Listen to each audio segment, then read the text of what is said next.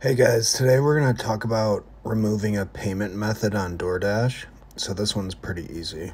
You can be in any tab on Doordash and you're going to want to go to the top right corner next to the bell icon with the one notification there. You'll see the profile, the little head and the body.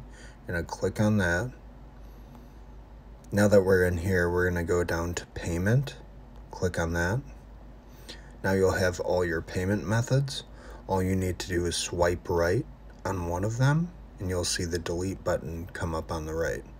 You're going to click that, and just like that, your payment method is deleted on Doordash.